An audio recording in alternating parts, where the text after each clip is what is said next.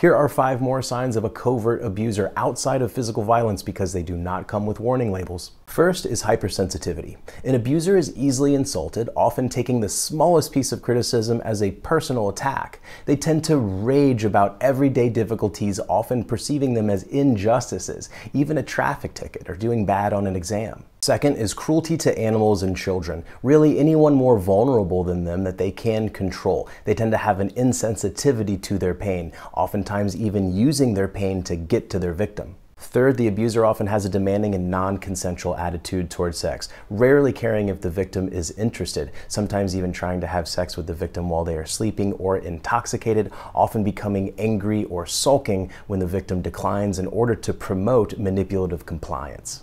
Fourth is rigid sex roles for male abusers. Male abusers tend to expect women to serve and obey them, believing that women are inferior and that women are not even a whole person without a relationship to a man.